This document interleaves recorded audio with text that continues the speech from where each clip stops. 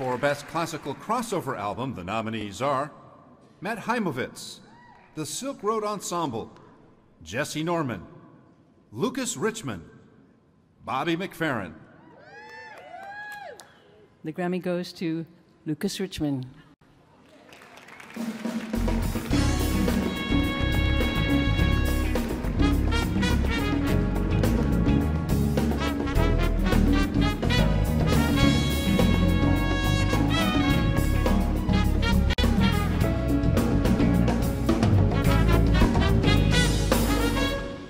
Very exciting for me. I have a lot of people to thank for this album. First and foremost, Lucas, my conductor in the Royal Philharmonic Orchestra. My engineers, John Kurlander and Bill Hare.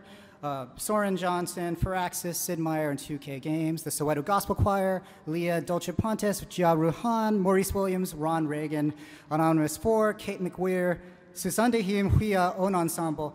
There were over 200 musicians who participated on this. I'm not going to thank them all right now, but these are just a few. Greg Ellis, Talisman, Misha Chowdhury, and Rupa Mahadevan, Aoi Tada, Kaori Omura, and the great Frederica von Stade, who had an amazing 4-decade career, and this album was the last recording she made.